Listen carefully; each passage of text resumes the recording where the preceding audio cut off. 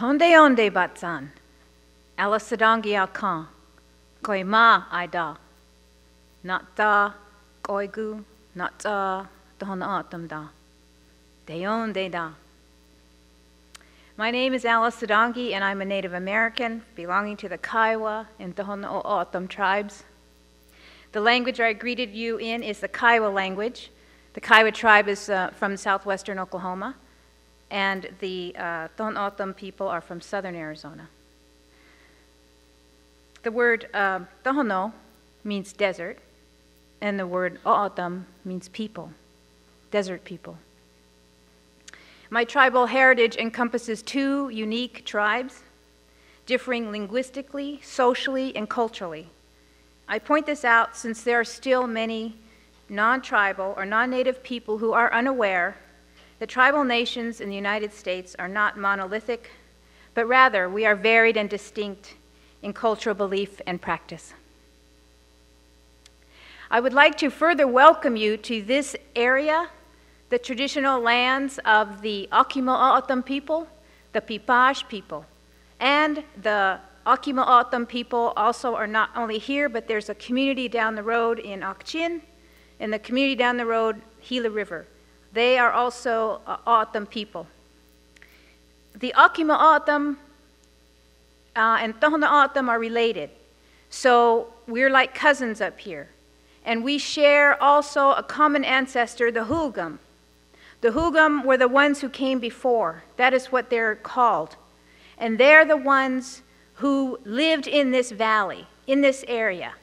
I came to this hotel and I see signs for the canal bar, the canal restaurant. The canal that you see down there, that was made by the Hugam people.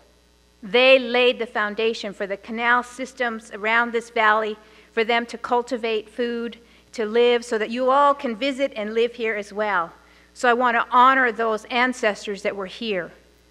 I want to talk a little bit more about the Salt River Pima Maricopa Indian community, which is the English words for what I just said, the Tohono O'odham and the Pipash. Their reservation is just east here. I don't know if you have come in off the freeway, but there's all these buildings on this side, and on this side there's like farmland, and it's green, and there's no buildings. That's the reservation line right there.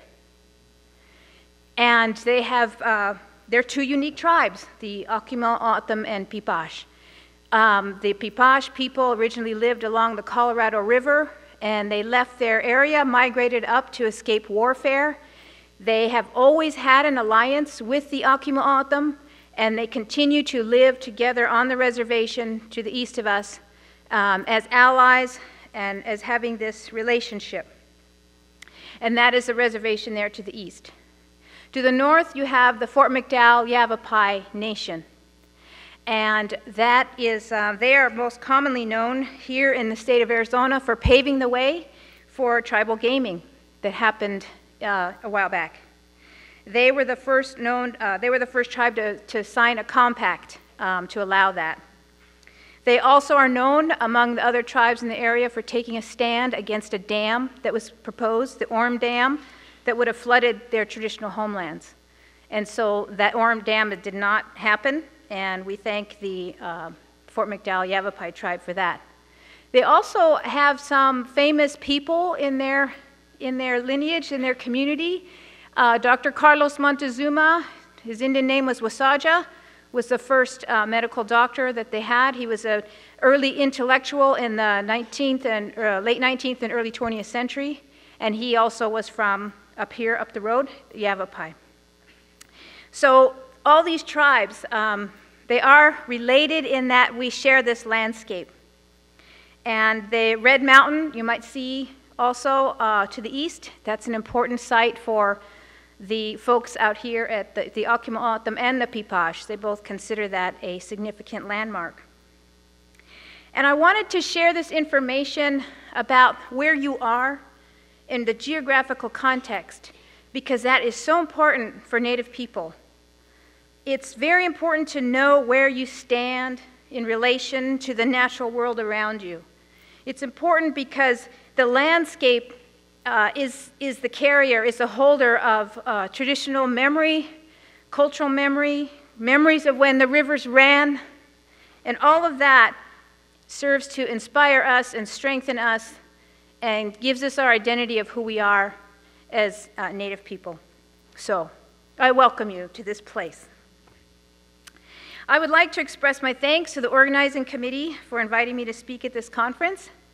And when I was first contacted about this, I think I said, well, I'm not a tribal librarian. And I know there are tribal librarians out there who could definitely share with you the issues and celebrations that they encounter on a daily basis. And if there are any in the room, make yourselves known. Any tribal librarians here? Well, we still would like to acknowledge them and their work, because without them, I wouldn't be able to share some of what I'm going to share with you today. So I give a shout out to all of the tribal librarians out there. So I started thinking, well, what can I share with you all that might help you understand the role that tribal libraries, and to some extent the archives and museums, what role does that play in the tribal community? And I can do this based on my professional and personal experience that you heard a little bit about in the introduction. And it's basically almost 30 years of experience working in this area.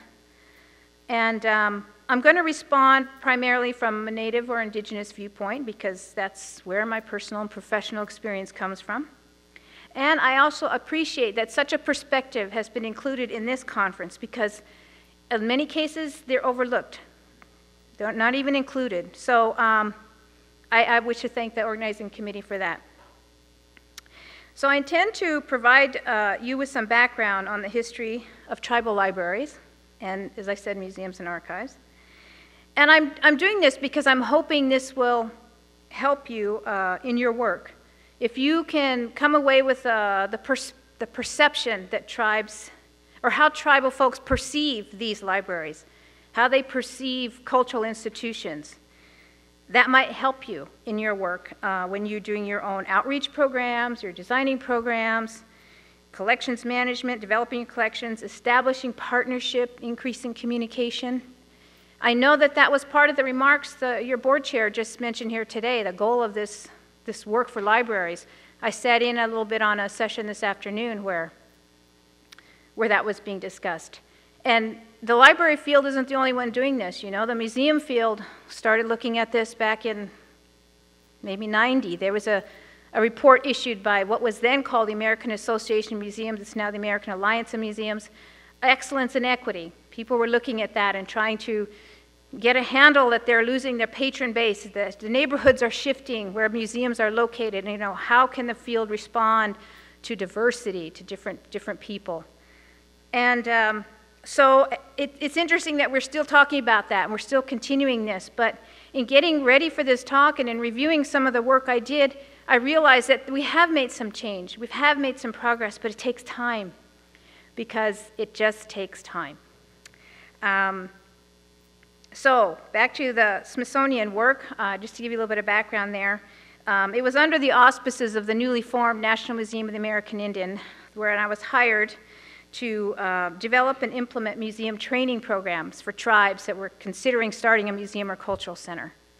And so I traveled across the country and in some parts of Canada and was able to actually get to know people, got an overview of different tribes and their work. And that has helped me greatly in my understanding, because as I said earlier, not all the tribes are the same, everyone is different.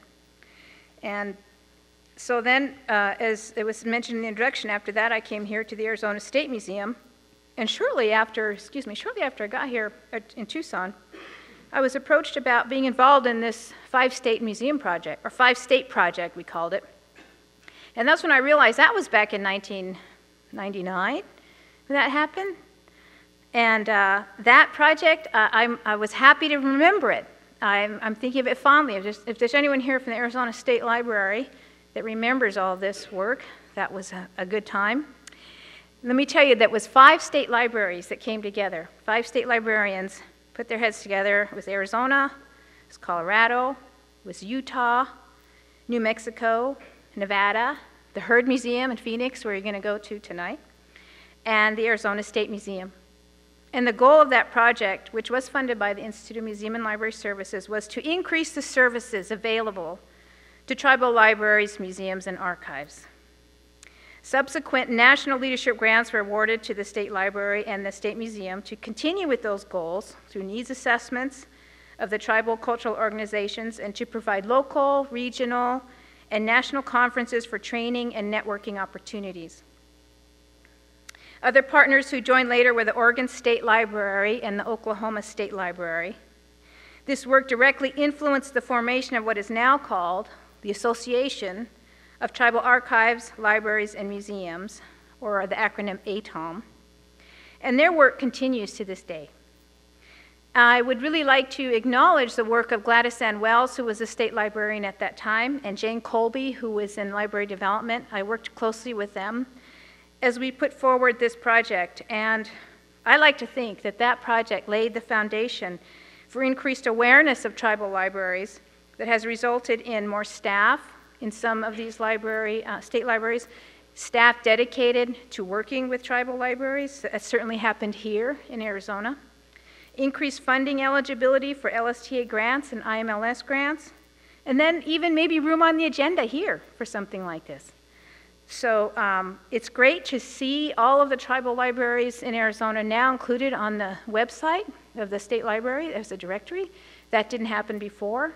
And I took it as a great opportunity to work with the tribes again in this area, but it was, there was some resistance to this notion as we started our work, but there was also a lot of deliberate, regular opportunities for communication, facilitated communication that resulted in partnerships forming, and it was a lot of time. So as I mentioned earlier, change has happened, and as you look to your areas to work and establish partnerships, it takes time and dedication and a commitment. But the result is good because you get different perspectives and you can advance the work in your field with all kinds of people. So it's that experience that I want to draw from today as I share with you a little bit more about the tribal libraries, tribal library development. And as I talk about the libraries, I'll maybe shift into museums and archives at the same time because a common tribal cultural perspective, if you ask someone on the reservation community, they're going to tell you that the notion of library, museum, and archive, it's all the same. It's one and the same, and there's less of a demarcation in terms of function and purpose than there might be outside the reservation community. This kind of lends itself to more of a holistic way of thinking about some projects, of how tribes view things like that. It's more holistic and not in different categories. So like many other initiatives in Indian country, the development of tribal libraries began with federal legislation.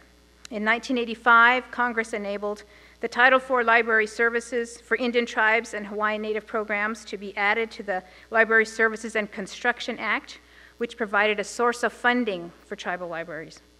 Of course, this legislation followed years of work punctuated by the White House pre-conferences on Indian library and information services on or near reservations held in 1978, and the 1979 White House Conference on Library and Information Services.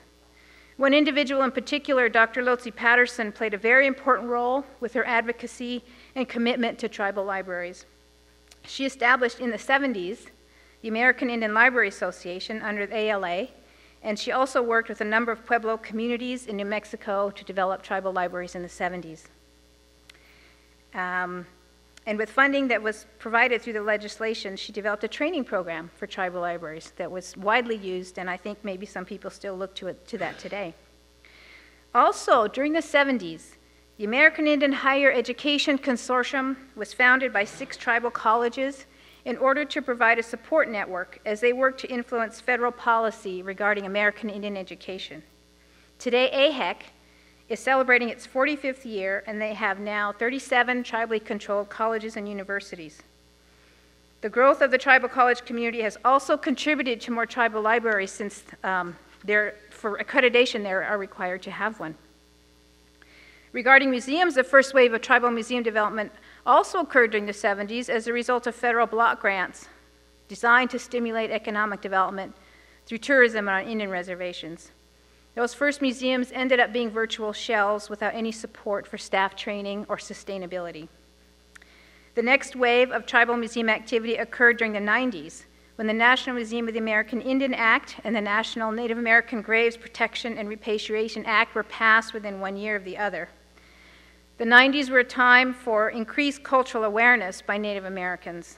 The passage of NAGPRA brought with it a heightened interest in tribal material culture that was being returned to tribes. The type of material being returned were by legislation, sacred and ceremonial, and also included human remains. During that time, tribes also had the opportunity to envision the National Museum of the American Indian, as the museum held consultations with tribal communities, several of which included tribal library representation.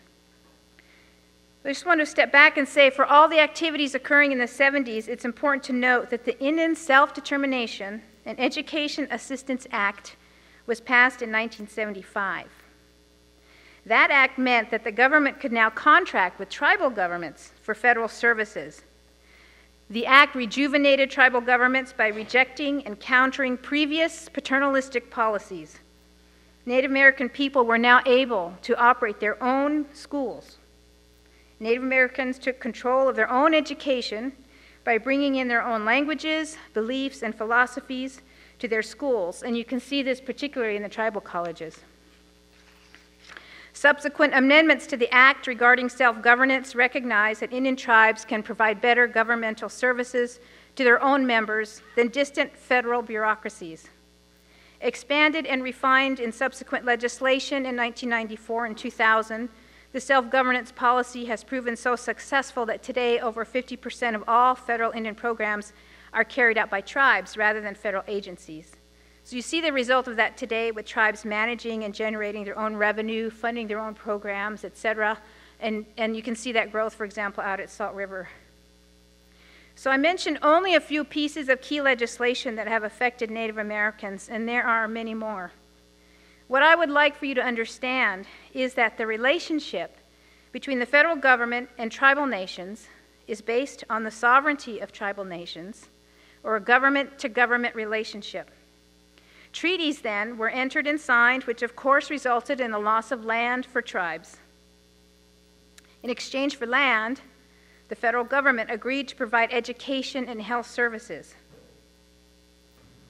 In order to manage the promised services, the Bureau of Indian Affairs was established. Education was imposed on tribal nations, and children were forced to go to boarding schools. Here begins the history of tradition of Native people always having to try to fit into prescribed categories defined by a foreign culture. To this day, many tribal community members equate libraries with schools and view them only as a place for children. Museums and tribal communities were initially resisted due to the colonial nature and predatory role that museums played in the collecting and control of indigenous material culture. A lot of that is changing, though, and it's exciting to see how tribes are making these institutions their own. So of the tribal, start with the tribal colleges. The majority of them are located in rural, isolated communities, and they often serve as the public library for their communities as well, offering Wi-Fi when possible, public computers, GED classes, and language and culture classes. So just a note before I forget about the Wi-Fi, the broadband, that is still an issue for many tribal libraries. They are not up to the standard to be able to provide internet service for many of their people. And the last bit of information I saw about that is that there was a bill, some legislation presented in Congress to address that called the Tribal Connect Act. But I don't think that has moved forward. I think it was presented and then put back into the committee, the Senate Select Committee on Indian Affairs. But that remains an issue. For tribes out here that are near urban places, it's not a problem. But there's still so many tribal colleges, especially in the Northern Plains, that are rural, and that is definitely an issue. So I just wanted to show a few slides of some of the tribal colleges out there. So this is the Tohono O'odham Community College, and they are located about an hour west of Tucson. And they just got a new space, and you can see there that it's pretty, compared to the other one, this is pretty big. And I had chatted with the librarian that they have out there, and she was happy to share that they are seeking to work not only with students, but with the community. But in this sense, they share this goal with you all, and that they're trying to make the community aware of the services there at the library, and that they can actually take advantage of it. Somebody once said to her, like, can I go? I'm not even a student. I'm not going to school. Can I go to the library? And she said, yes, of course. So they share that with you all and trying to get the doors open, trying to have people there and use their services. There are 3 other libraries on the reservation. I think I have a slide just to point this out about the distances that you can see where the libraries are located. One is in Santa Fe District, which is quite near Tucson. One is in near Gila Bend, and then the other at the college. And she, probably like many of you all too, is trying to establish a consortium where they can get together and talk and share their work and share ideas and encourage each other in their work to engage the community. Another example of I can't really see it here, but there's little stars in that map, and those are, I think there's 9, maybe 12 other branch libraries of the Oglala Lakota College in South Dakota. And they ride the circuit. They have people that ride around and go and work in these places. And again, the issue is try to get their tribal members to use the library. I think part of this, as I mentioned before, this is something that was imposed on tribal people. The notion of a library, literacy. You saw on the slides earlier of that monument, that building. It was not from traditional tribal cultural practice. It's an alien thing, and I think there's still some support that is needed from elected tribal officials in supporting tribal libraries, because really, for the most part, they're very dependent on the IMLS funding that they have through the Library Services Program. They're the basic grant and the enhancement grants. I'm pleased that they're eligible and using them, but I think many of them do not have the support. I think museums get more support from their tribes than the libraries. But the dedicated librarians are out there working to connect with their community. And it's interesting to note, too, that when AHEC first had this vision of creating these libraries and places for their people, to getting control of their own education, that they included libraries and archives. And they wanted to counter the narrative happening at that time, that there was not a lot of Native writers or voices that they had access to. They wanted to be able to have Native newspapers from all over in the library, so community members and students could read about what was happening in other areas of the Indian country, other reservations. They want to highlight Native authors. Many of them now proudly have their own collections that focus on their area. This is the Wooden Legs Tribal Community College. It's for Chief Dullknife College in Montana with the Northern Cheyenne people. And they have a Cheyenne collection. I thought I had that photo in there, but I don't. But they, have these things like this trunk, and they call it their buffalo trunk, as you can see. So it's mostly for tribal culture, for teachers to check out, for people to use, and again, try to promote culture within the schools. It's interesting to note that back in the 70s, when folks back then had this vision of the tribes wanting to control their own education and to include language and culture, it's still hard to do. In that the education system, the imposition of that foreign system, the result of that is it still runs deep. And it's hard to break out of that when that's all you've known. But inside, you know that this isn't our way. And so we have tribal librarians there working to promote this sort of cultural knowledge to young people who may not be getting it now. It's sad to see sometimes, but they're somehow missing some of this cultural information. Just like many of the youth in regular society. I mean, you're bombarded with all of this digital information and other information, and you know, you look to see where you are in this, where are the Native people in this, where are the perspectives. So I'm glad though that they have these kits, they have this emphasis, but it's going to have to take some sustainability and some commitment to continue that. I wanted to mention a training program, the Tribal College Librarians Professional Development Training Institute. It's held annually. It began in the 90s and it came out of Bozeman in Montana. And that started because they recognized the need for the librarians in tribal colleges that don't have a master's degree in information and library sciences, but yet we're still called to do this work. So this training institute is very popular. It's still going on. It started out as just being for I think 6 tribal colleges, and it's grown to a lot of people, 60 people from all over. You have Australian Aboriginal people, you have New Zealand Maori people coming to this, and so that's another. It's been out there for a while. About in the 90s is when it started. But that's what they're doing to support tribal librarians in the tribal college community. Quickly, I want to go to some of the tribal libraries in Arizona. Arizona has 25 tribal libraries.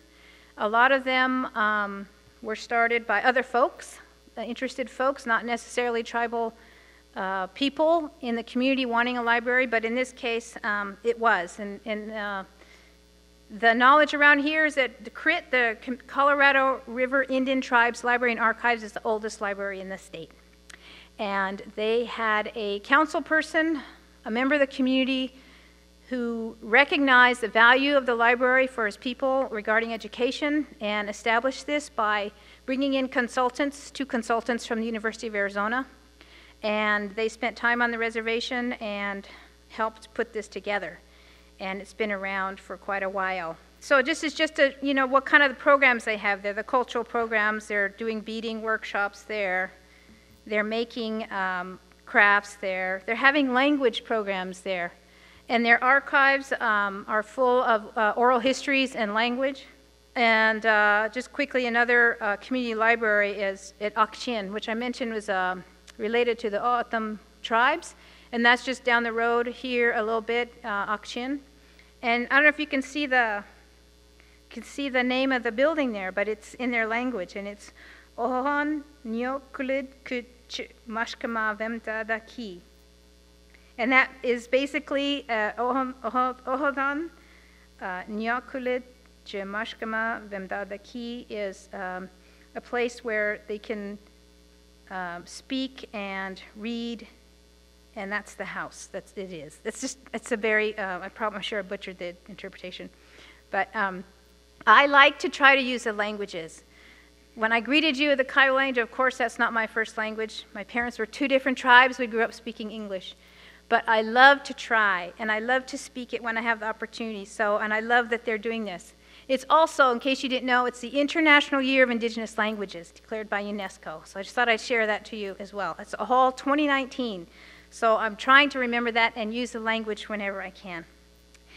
This community library is really, you can see how it is. The Akchin community has got a lot of revenue. They have a lot of tribal support. It's a small community. This also serves the neighboring town of Maricopa. Before they had a library, they went to Akchin and were able to use some of their material. They have a language program where they hand out languages loaded onto iPads, and they're checked out, and the students can use those, the young people. Again, the emphasis here, though, seems to be on the children.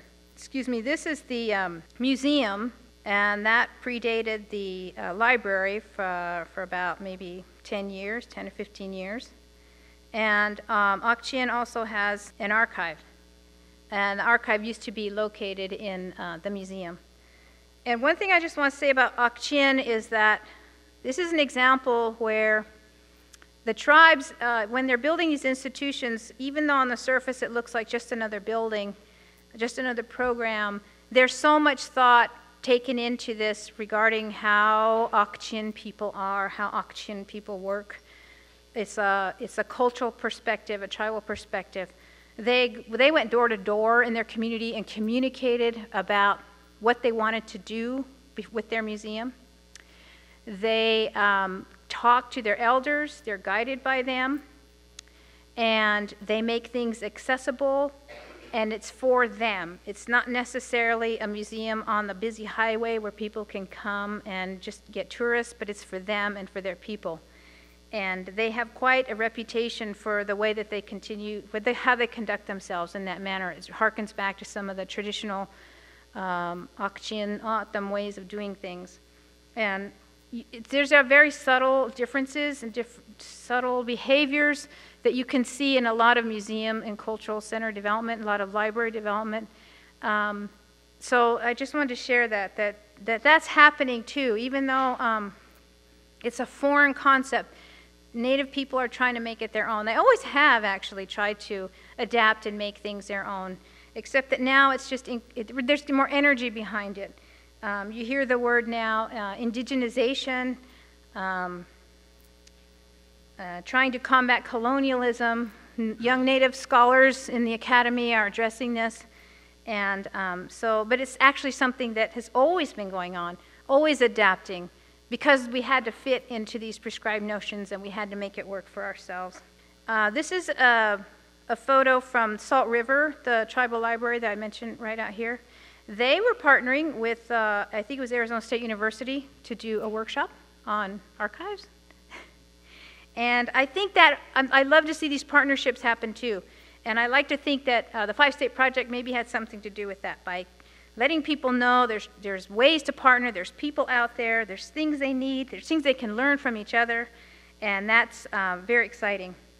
So quickly now, one last thing about archives. I just wanted to share with you that, as I mentioned, the tribal colleges included archives in their work.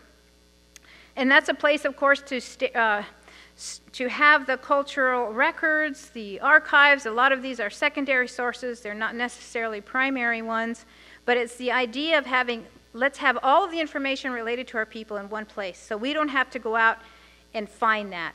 And there was a big project, must have been in the 90s, especially one tribe in Oregon, where they copied almost everything from the Smithsonian's National Anthropological Archives, took it home, shared it with other tribes, and had a big celebration of having this material in their home communities. I want to share this next slide. Here is the Temustelik Cultural Institute in Oregon.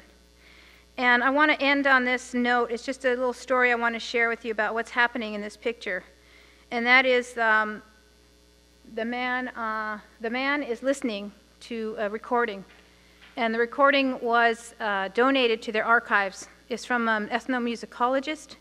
And it's recordings from songs related to a ceremony that pertains to veterans, you could say, war-related exploits.